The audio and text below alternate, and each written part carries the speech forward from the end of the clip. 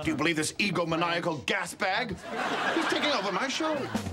18 years after he signed off, Kelsey's bringing Dr. Frasier Crane back to TV. I grew up on Frasier. It's like a warm blanket for me.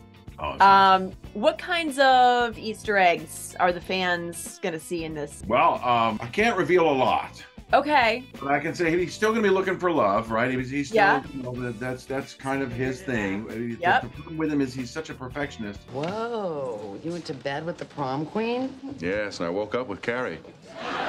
We're going to work on maybe him figuring that out. Or find the perfect person. We'll see. We'll see Seattle's favorite radio psychiatrist next year on Paramount Plus. How are you gonna update it? Is he doing like a podcast now? It's been discussed. He's going to be entering a new kind of world with new challenges and almost justifying his previous existence, which I like. He is making it a family affair with his daughter Spencer, directing some episodes. Look at this father-daughter duo. Yeah. Loving it. And they're teaming up for a new Lifetime movie, The 12 Days of Christmas Eve, out November 26th. I'll change. I promise. I'll work harder. I'll do better. Just let me live.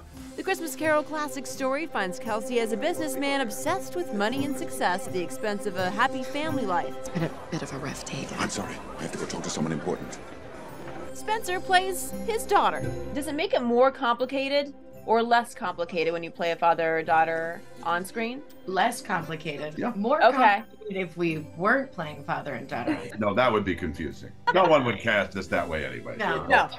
God, no. It was actually quite fun because it was nice to have actual life experience with him and then to play Sort of father and daughter. Natural subtext. Yeah, it just was there. Merry Christmas.